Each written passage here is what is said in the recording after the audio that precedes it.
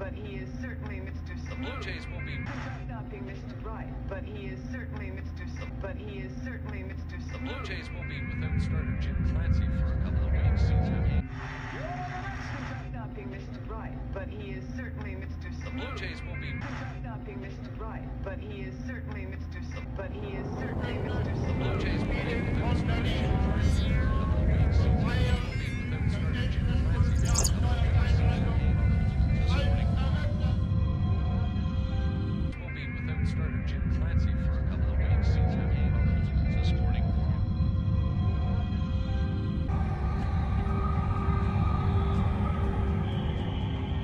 We have to leave all this behind, to dip our toes into the vast, dark ocean.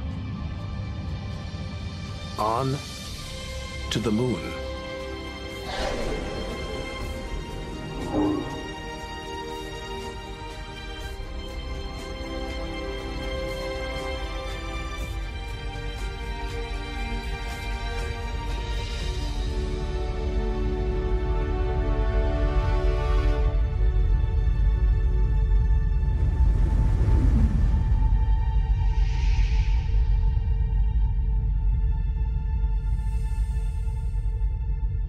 Dozens of astronauts have come this way before us.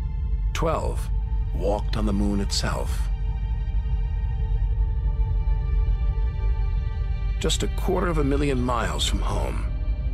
3 days by spacecraft.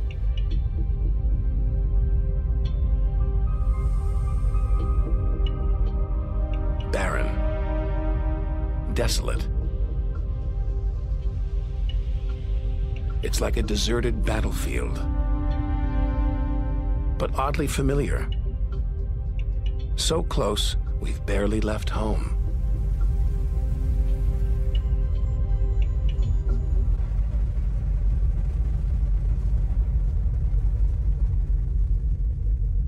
Our time is limited. We need to take our own giant leap.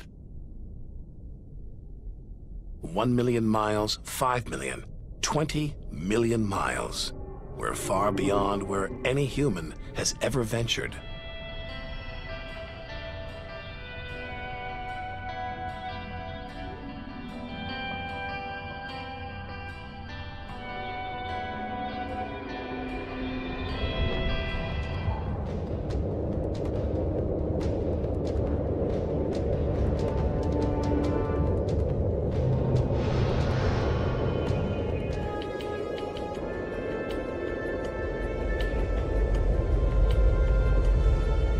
This dust, it's hard to see where we're going.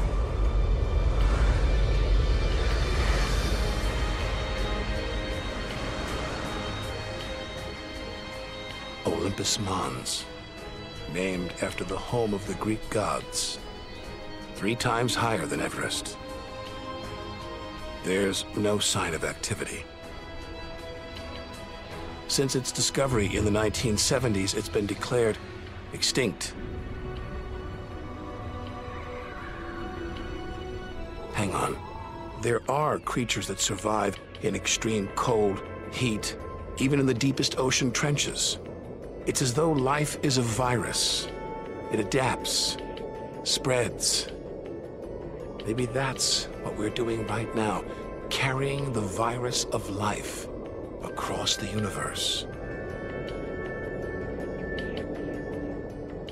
Even in the most extreme conditions, life usually finds a way. Even out here, we're surrounded by matter. We think it exists because of its apparent hold on galaxies, like this one, the Large Magellanic Cloud.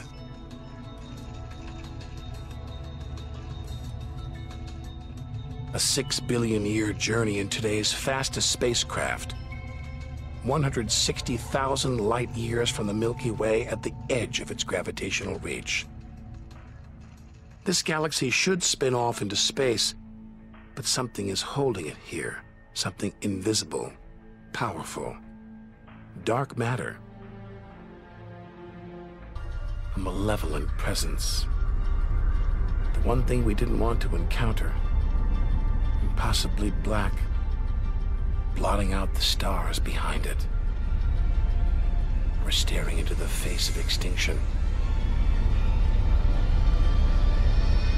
The remains of a giant star. A black hole.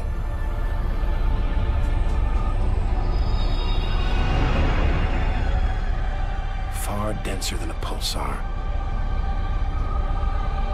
And impossible to resist.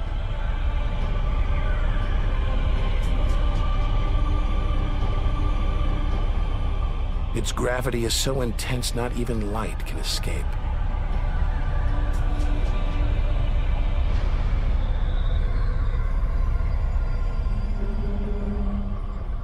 Inside, there's no matter as we know it.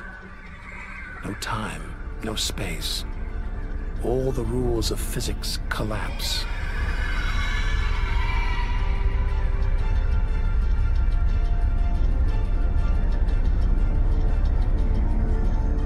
Who's to say we don't live inside a vast black hole? That the whole universe isn't inside one right now, inside another universe. Think about it for too long and your mind reels.